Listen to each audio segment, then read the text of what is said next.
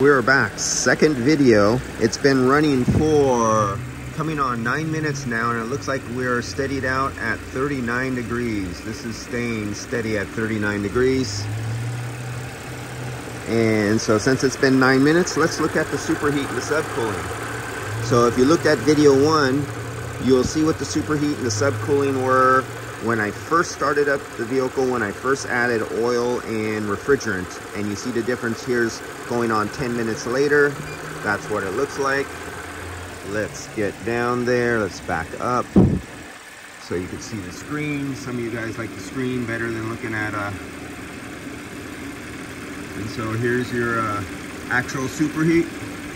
Here's your subcooling. On this vehicle, under these operating conditions, this is normal.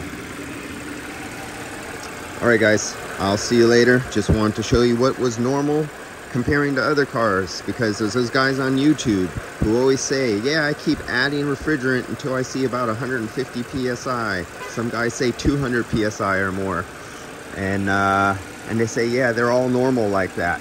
Well, this doesn't look very normal, does it? All right guys, I'll see you. For those YouTube professor mechanics.